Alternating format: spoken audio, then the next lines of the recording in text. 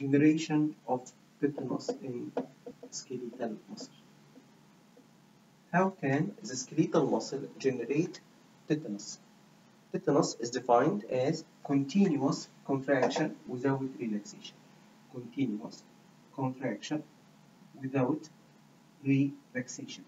That is the definition of tetanus. So, tetanus is defined as a continuous contraction without relaxation.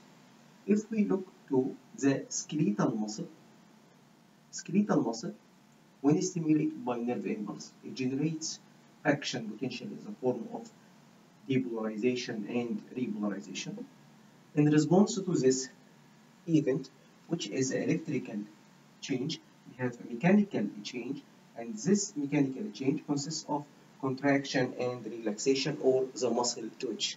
Contraction and relaxation. We have here the phases, the latent period, and we have the contraction phase or the contraction period, and we have the relaxation phase.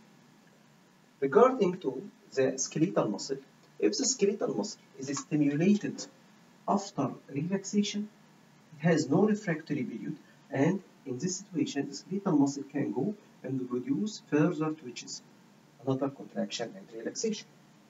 If the muscle is stimulated during relaxation, this means we are going to stimulate the muscle during relaxation. The muscle can go and produce continuous or going to produce contraction and incomplete relaxation. Contraction and incomplete relaxation. And we usually name the first situation as separate twitches. The second situation, we named it as unfused tetanus. The muscle is producing contraction with incomplete relaxation.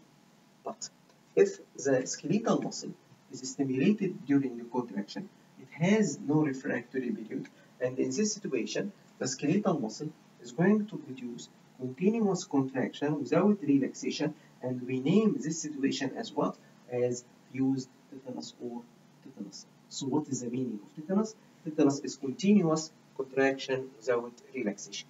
Continuous contraction without relaxation. Why? Skeletal muscle can respond during the contraction. No refractory period. No refractory period.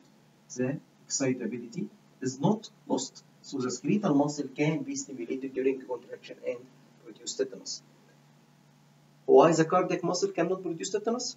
Because during the contraction there is complete loss of excitability, or there is presence of absolute refractory period.